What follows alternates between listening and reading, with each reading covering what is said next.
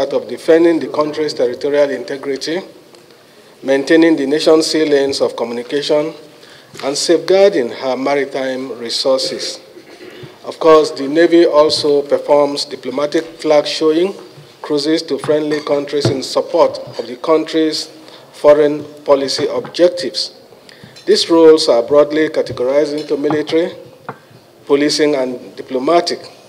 In the last 2 decades, the Nigerian Navy has been mainly preoccupied with policing roles in the face of multi-dimensional maritime threats, especially resource theft, pipeline vandalism, and piracy, as well as other internal security breaches. As we look forward to undertaking familiarization tour of naval formations across the country in the exercise of our oversight functions in no distant future, I call on the Naval Authority to be transparent in their dealings to forestall the possibility of any great locks with the committee.